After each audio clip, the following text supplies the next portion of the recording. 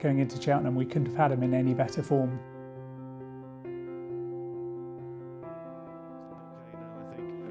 We believe we had a rock-solid chance of succeeding. So the nerves were certainly ratcheting up as the day progressed. They're away, off and racing. He got a wonderful start, jumped brilliantly throughout the race.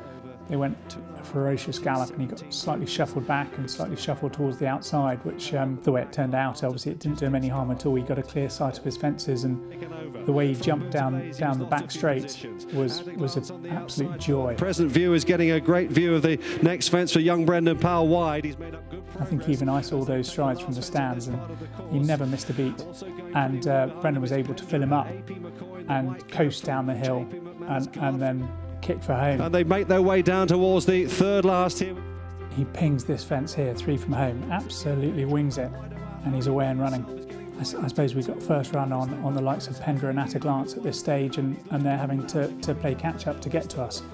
And I certainly, you know, if you've got a horse travelling at the bottom of the hill and they're just having to squeeze to catch you, you've obviously got first run on them, and we had first run on them that day. And he's turned into the straight here, picked up well. Present view, the one to catch. Brendan's just sat up into him. He's got in tight to the second last.